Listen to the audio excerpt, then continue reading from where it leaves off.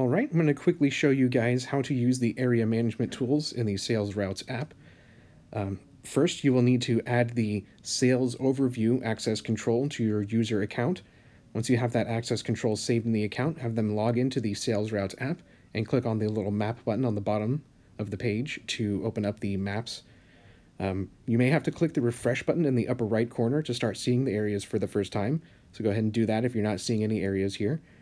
And then in the upper left corner, you'll have a little plus sign. Go ahead and click on that, and that's what will allow you to start drawing your areas. So I'll click on that little plus button, and it'll change it to an X. You tap anywhere on the screen to start adding a corner to the area. So each one of those red pins is a corner for the area. You add as many as you need, and then click on the button in that upper left corner once again to actually save the area. Notice it doesn't look like a plus sign anymore. And then the area is ready to either edit or to assign a rep to it. To assign a rep or edit the area, click on the gray pin in the center, and then tap on that little window again. To tap on that window, it'll open up your options. First, I'm going to show you how to edit an area. So I'll just click on that here, Edit Area, and you'll see a red pin pop up around for each corner and in the center of each line. You can just click and hold to drag each one of those red pins to where you want it to be to edit the area and save your changes. And to assign a rep, we'll just open up this little dialog again.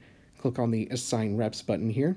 Just click on the Assign Reps button and you'll get the full list of sales reps.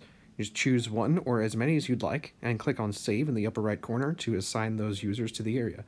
And that's it for Sales Area Management in the SalesRoutes app.